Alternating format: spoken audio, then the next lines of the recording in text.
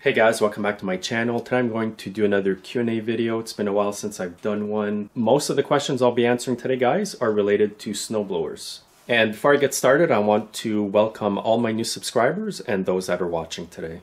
So the first thing I want to show you guys today is about spark plugs. Now in my hand here, I've got a spark plug that you will get when you buy a snowblower. They're Chinese torch spark plugs. It's pretty well what all the manufacturers put into their machines. However, I want to give you a suggestion, guys, to only use NGK or Champion spark plugs. They're much better. You can see this plug here. It's got a huge crack in the porcelain. It was actually defective, even though it had a bit of spark. And when equipment comes in my shop, I always remove them and put a Champion or NGK spark plug in there. You might pay a few dollars extra, guys, but it's definitely worth it. Another question I often get in the shop and online is, can I use an adjustable carb on a snowblower that previously had a non-adjustable carburetor? The answer to that is yes, you can install an adjustable carburetor on a newer snowblower that already had a non-adjustable carburetor. So for those of you guys that aren't familiar with what an adjustable carb is and a non-adjustable carburetor is, I'm going to show you one of each here. To start with, the adjustable carburetor here that you see has a jet that you can adjust at the bottom. The bottom screw here adjusts the amount of fuel that is going through your carburetor and to the engine. The side screw here adjusts the air intake of the carburetor. And by the way, this is a Tecumseh snowblower engine carburetor. And on the newer Tecumseh engines, you will find these carburetors here. They're non-adjustable. They've got no screw at the bottom. And on the side here where the other adjustment screw was, there's a little cap and it's a fixed jet in there. There's no adjustments to be made. The only adjustment that you can make on the non-adjustable carb is the speed of the idle, which is this mechanical screw over here. You won't interfere with the air-fuel mixture going in your car by adjusting this screw. It will only adjust the speed of your engine when it's idling. So you can easily install an adjustable carburetor on an engine that had a non-adjustable carburetor. The benefits of having the adjustable carburetor is that you can adjust it to stop the surging if ever you get that problem. What I mean by surging is when your engine is revving up and down because it's either lacking fuel or lacking air, and it can be very annoying. So that's the benefit of this carb, is you can easily get rid of that problem by manually adjusting the air intake and the fuel intake of your carburetor.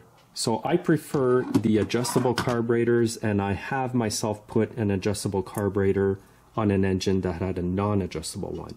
You might pay a little more for this carburetor, but it's definitely worth it.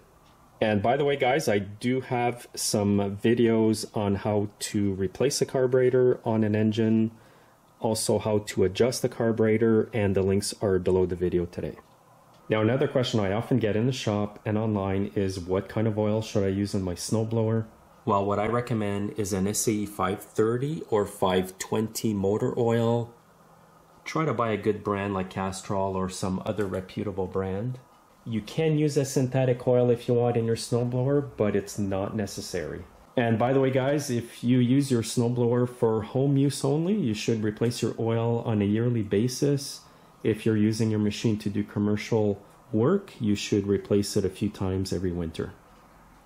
One thing I do want to mention, guys, in this video is if you're thinking about buying a snowblower, first, go watch my video that talks about what to look for when buying a used snowblower. The link's under the video. And I'm also recommending that if you can afford a brand new snowblower, if you need one, go that way, because you're going to avoid a lot of problems. A lot of blowers that are for sale online have never been serviced ever. I see them come in the shop all the time. I've told people, buy a new machine, they didn't listen, and a week later they bring this machine in my shop and it needs hundreds of dollars of repairs. And the good thing about buying it new is that you can maintain it from day one. It's a lot easier to maintain a machine that is brand new, that hasn't been left outside. And you're also going to know the history of it. You know that the oil's been changed regularly, that it's been greased regularly, and the machine will last a lot longer. Now, my last question for today is, are aftermarket chainsaw cylinder kits good? Well, my answer to that is yes and no. It's a lot of hit and miss. What I mean by hit and miss is some kits are good, some aren't. It's hard to tell before you get them, especially if you order them online from China. Now, I do have a few repair videos where I've replaced cylinder kits using aftermarket cylinders, and they were good. I'll put a link under the video so you can see that. However, lately I've been getting a lot of kits that are not good. For example, I got a kit for an 026 this summer. I put the kit in and the compression was so low right off the bat after the kit was in that the chainsaw would not run properly. It would not idle. When I did a compression test, it was way below 100. Usually I like to have about 150 or more.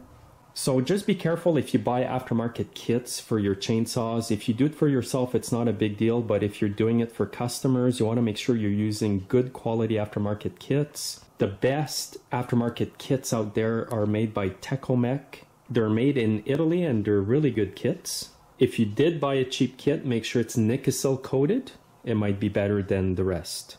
And while I'm on the subject of aftermarket kits, guys, if you see a chainsaw or two-cycle equipment on local classifieds online that says freshly rebuilt and they're selling it for $200-300, you know that it's not an OEM cylinder kit that they've put in, because it would cost more than that just to buy the kit OEM. So be extremely cautious if you see anything advertised like that, because what they've done is they've bought a cheap kit on Amazon or eBay, put it in the saw, and threw it online to sell. And usually the best way to know if it's an OEM kit, if you're able to see the cylinder. On this cylinder here it says Stihl, sometimes it'll say Mahle, M-A-H-L-E, and here's some more identifying numbers here. This cylinder block here is OEM as well, and it's marked Stihl underneath with a part number. This goes into a Stihl MS-180. Now you won't see these markings unless you take the top cover off the chainsaw, and on the MS-180 it's really hard to see these markings underneath because it's all covered in plastic. But the first thing you want to do when you buy a chainsaw is pull it over to feel the compression. If the compression feels good, then you're probably good to go. But if you want to make sure that it's an OEM kit, you will have to look at the cylinder in these areas. Now this one is pretty well impossible to see, but if you do buy a used cylinder block like this, you can look underneath. And again, look on the sides here of a cylinder to see if it's OEM or not. Now the reason I'm mentioning this today is because I see a lot of people posting saws and cut-off saws online mentioning that they're freshly rebuilt.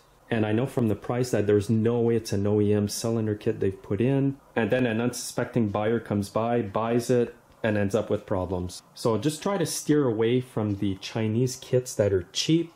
I'm not saying they're all bad. There are some good ones out there and I've used them before. But just do your homework, make sure they're nickel coated, and if you're going to buy a saw, be extremely careful. And by the way, I do recommend that you buy a new chainsaw instead of a used one if you can afford it. So that's it for today's Q&A, guys. Thanks for watching. Also, make sure to follow me on Facebook, Twitter, and Instagram, and have yourselves a great day.